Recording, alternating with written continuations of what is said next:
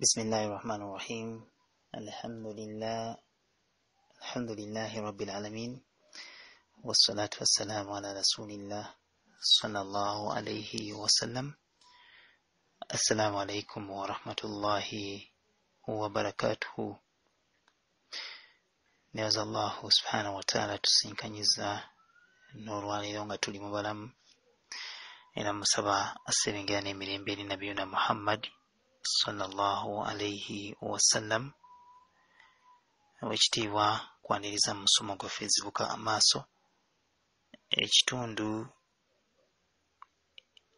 ekyokusatu mu topiki yaffe ey'okusatu, nga tuli mu kulaba ku Nabbi Nuhu alayhi salam. Omulundi ogwayise twalabye ku nsonga nnyingi ez'enjawulo. Omwabadde abantu okuba nga bamaze okufuna obubaka era ne basalawo ne baawukanamu ebitundu bibiri. Ekitundu eky'abaavu oba oliawo abataali bonna wabula abamu ku bo, abaavu, abanaku n'abo balina ensonga ez'enjawulo ezikalubiridde obulamu bwabwe, bwe badda ku sayidi ya Nabbi Nuhu. Ate abo abagagga bo ne babeera nga baasigala ku sayidi eri ey'okusinza amasanamu, n'abo abaavu abaali abatonotono. Olw'okuba nti abantu bano beekuluntaza ne beesitula mu madaala, ne babeera nga oba oliawo baagaana okugoberera Nabbi Nuhu, nga balaba byonna bye beetaaga babirina, era nga bakakasa bulungi nti awo we bali we watuufu, kubanga we bafunira emirembe mu kusinza amasanamu n'ebibumbe eby'abantu ab'enjawulo. Olunaku olwaleero mu kitundu kyaffe ekyokusatu, katutandikire wano. Abatakkiriza nga bamaze okulaba nti Nuhu alabika ayinza okuba mu abo abatandise okubuzaabuza abantu. Mu batakkiriza bano mwalimu abakulembeze, mwalimu abagagga, mwalimu ab'amannya, nabo n'abaali beesitula mu biti eby'enjawulo. Basooka ne balowooza nti Nuhu oba oliawo bino byakola bigenda kubaka akaseera bituuke biggweewo. Wabula bwe balaba nti abantu baali batandise okumugoberera, ng'afunye abantu ddala abamugoberera, nabo ne batandika okuzibuka amaaso. Kati batandika okuyisa amaaso mu ndabika ya Nabbi Nuhu, okusinziira ku ebyo bye yali afaanana oba ku ngeri gye yali afaananamu, nga balabira ddala muntu nga bo era ng'avudde mu bo. Kijja kityo okubagamba nti ate Nabbi. Abakulembeze abaabo abantu mu kaseera ako Nuhu be yali akulembedde oba be yali afunyemu abakulembeze ku mulembe ogwo, bo beenyigirira ddala ku sayidi y'obutakkiriza Nuhu bye yali ayogera. Era baamugamba mu surati Hud, eyo ssuula eri mu juzu ya 11 erina aya 19 yakkira Makka, aya ya 27, baamugamba nti ssebo Nuhu, tukulaba nga tolina ky'ofaanana kyonna okuggyako ng'oli muntu nga ffe, era ng'ovudde mu ffe oba ng'oli mu ffe, oli wa mu ffe. Ng'amakulu mu bino beebuuza atandikirawo kubanga yeetuuma omubaka okuva eri Katonda. Allah n'ayongera okutugamba nti Nuhu yali muntu, era Allah yasindika omuntu ng'amuggya mu bantu, ng'amusindika eri abantu ng'omubaka we, kubanga abantu bano be yali asindikamu omuntu gwe yali abaggyemu, yakakasa nti omuntu oyo yabamanyi era tebajja kubeera nnyo kwabo abeewuunya ku ekyo omuntu ono kyanaaba azze nakyo. Allah n'agamba nti singa baali bamalayika ku nsi kuno nga be bawangaalirako, era yandibadde asindika malayika munnaabwe n'abeera ng'ajja okubabuulira okuba nga beekuumira mu kulya Allah subhanahu wa ta'ala. Abakulembeze n'abafuzi mu biseera ebyo, olw'okuba nti balina ekirowoozo ekigamba nti no byonna bigenda kutuuka biggweewo, ebyo bye yali aplaninga oba ebyo bye yali agamba abantu, olw'okuba nti ayinza okuba yali alina missoni ze nga ye ezinaaba zituuse ziggweewo, bo bajja kusigalawo n'amasanamu gaabwe nga basinza. Wabula abantu bano baagandira ddala okukkiriza olw'okuba baategeera nti Nuuhu yali mulimba, naye nga bino byonna shayitaani yebibakola. Mujjukire gye twavudde, abantu bano bonna okutandika okusinza amasanamu nti yali missoni ya shayitaani. Kati bwe batuuka mu kaseera kano balaba nga amasanamu ge matuufu g'okusinza, oyo gwe bayita Katonda bo tebamumanyi, naye nga mu butuufu nabo beekakasiza ddala nti ate Katonda yabatonda, kubanga amasanamu ge basinza bo bennyini be bagatonda. Allahu subhanahu wa ta'ala bw'atyo n'abeera nga assa aya zaali bbiri, aya eya 25, 26 na 27 mu ssuula ey'ekumi mu Qur'an, surati Hudu eyakkira e Makka, eyina aya 19. Allah yagamba nti mazima ddala twasindika Nuuhu eri abantu be, era Nuuhu n'abagamba nti nzize gye muli nga omulabuzi alabula muve mu kusinza amasanamu ge musinza, mudde eri Katonda. Mazima ddala mbatiisa ebibonerezo bya Katonda ebyo ebiruma byagenda okubabonereza nabyo ku lunaku olw'enkomerero. Abakulembeze abaabo abatakkiriza abaali mu bantu ku mulembe guno ogwa Nabbi Nuuhu baamuddamu ne bamugamba nti tukulaba nga mu butuufu tolina kyofaanana okuggyako okubeera omuntu nga ffe, era oli omu mu ffe era oli wa mu ffe. Tukulabira ddala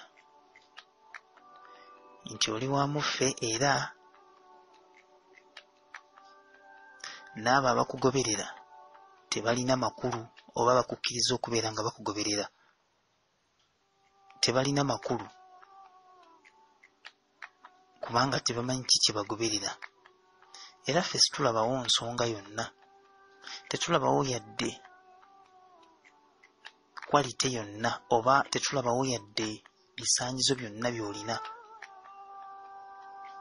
nga ebiyinza okubeera eby'amazima ife okukkiriza nti ggwe oli mubaka wa Katonda, okuggyako okubeera nga tukulaba nti oli mulimba, ozze n'obulimba obw'enkomerero oba obwerufu. Obukubagano bwagenda mu maaso wakati wa Nabbi Nuuhu n'abatakkiriza bano, era bayongera okubeera nga oboolyawo bazimba abatakkiriza bali empalana ku Nabbi Nuuhu. Abatakkiriza bagezaako oluvannyuma okusaba Nuuhu okumwegayirira nga bamugamba ebintu eby'enjawulo. Bamugamba nti Nuuhu, wuliriza, bw'oba oyagala tubeere nga tubeeramu abagenda okukkiriza oba abakkiriza ebyo by'oyogera, tukusaba osooka oggyewo era ogobe abo bonna abanaku b'olina mu bakkiriza abo bonna obagobe, kubanga ffe situgenda kubeera wantu wamu n'abo abalina olukuku n'abo abaavu abatalina nakibalya. Tukusaba osooka obagobe bonna amala okubagoba ffe tugenda kukkiriza, era tutambule naawe mu byonna byonna aba otugambye. Ne bamugamba nti munnange ffe abo sitwagala kubeera tulina, tewali nzikiriza yonna eyinza tugatta ffe n'abo abaavu. Nabbi Nuuhu yabatunuulira, yabawuliriza, n'abapimaapima nga mu butuufu alaba nti boogeza butamanya Allah.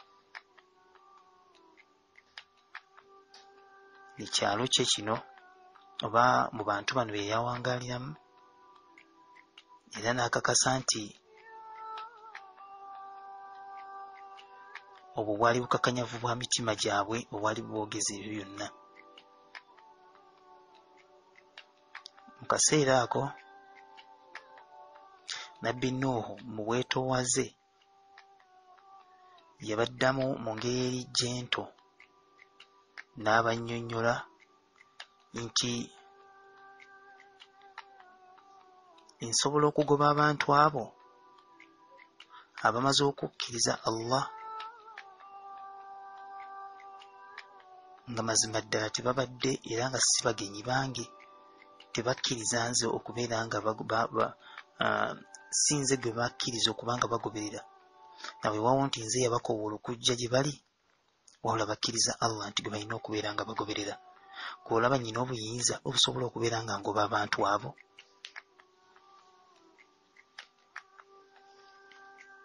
Bw'atyo Nabbi Nuuhu mu surati Hud aya ya 29 nga yakkira Makka. Essuula eno erina aya 10, erina aya 10:23, yinza okuba nakozemu ensobi, era eri mu juzu ya 11. Nabbi Nuuhu yabagamba nti abange mmwe bantu bange, eno aya gye tuliko ya 29, abange mmwe bantu bange, nze saagala ssente zammwe yadde bugagga bwammwe, era mu kubakoowoola kwange siyeetaagamu mpeera kuva gye muli. Empeera erina oyo yekka Allah, era nze siri oyo ayinza okuba nga ngobaganya abamaze okukkiriza Allah mbagaboganyize wala, kubanga mazima ddala bo bagenda kubeera basisinkana Katonda waabwe. Naye ndaba empisa zammwe, yemmwe bantu abo ab'amalala. Era yagamba Nabbi Nuuhu, abange mmwe bantu bange, ani yandyagadde okunnyambako nga Allah amboneza n'ebibonerezo bye byonna ebiruma? Singa nali wakubeera nga oba singa nsazeewo okuba nga mbagobera wala, musobola okuba nga munnyambako yabaffe bwe mbanga ngobya abantu bano mmwe munakkiriza. Ekyo ekigenda okubaleetera okukkiriza ku mitima gyammwe nga maze okugoba abantu bano abanaku.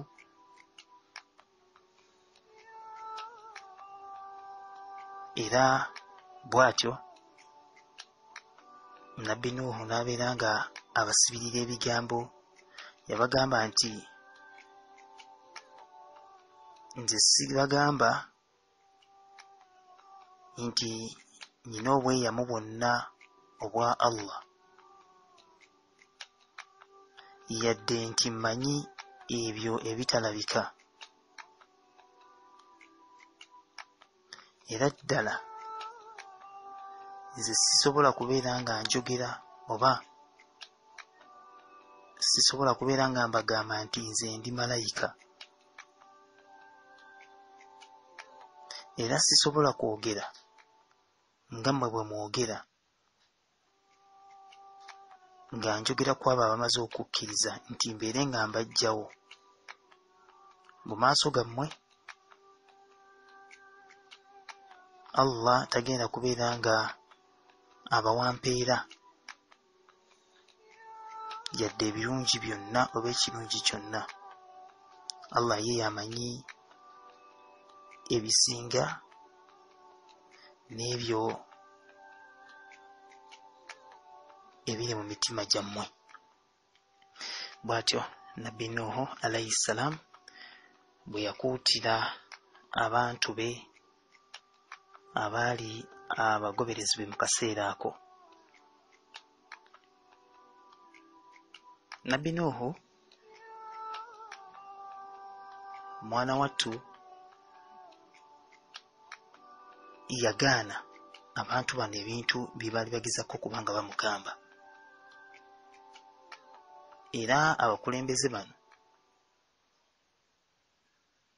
baawulira nga bakooye okuwulira amazima Nabbi Nuhu ge yali ayogera. Olutalo lwagenda mu maaso, enzikaanya oba okuteeseganya oba okuyisiganganya ebigambo zaawanvuwa. Oluvannyuma abatakkiriza baawulira nga tebakyalina kyonna kyakwogera,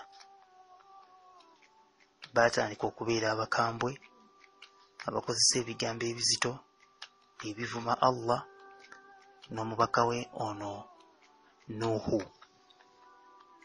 kubanga buli kyonna kye baamubuuzanga yakibaanukulanga. Olwaleero bwe tusembeza obwongo bwaffe ku mbeera eriwo, nti kati waliwo bano abakuba obudaala nga bwe twalaba misomo gyaffe egyakulembera, obasanga ku makubo nga bakubye obudaala bagamba nti Katonda oba Allah wa Bayibuli, Allah wa Quran si ye Katonda wa Bayibuli. Tebakoma ku ekyo ne babeera nga bavuma Allah n'omubaka we n'okumujeeja. Ebyo tebitandise kati, byatandika dda nga n'ensi eno abantu bakatandika okubeerako. Kale ekyo tekikwewuunyisa, kubanga shayitaani ye omulimu gwa yeevudde ddala nagwo emabega okusobola okuba nga egutuusa wano. Amarediyo mangi ageyita ag'enzikiriza endala, naye ng'obeera okwo n'owulira nga bavuma n'okujolonga wamu n'okukkakkanya omubaka wa Allah Muhammad okusasa n'emirimu bibeere gyali wamu ne Allah yennyini. Naye Nabbi Nuhu naye bwe bati abantu baamuvuma nga balaba ebigambo bibaweddeko. Abakulembeze abaali bakulembera mu biseera ebyo baagamba nti mazima ddala tulaba nti pulaani zo zonna ziyiise oba zigudde butaka. Eyo aya ya suura ya 7 bagiyita Al-Araf, aya ya 6.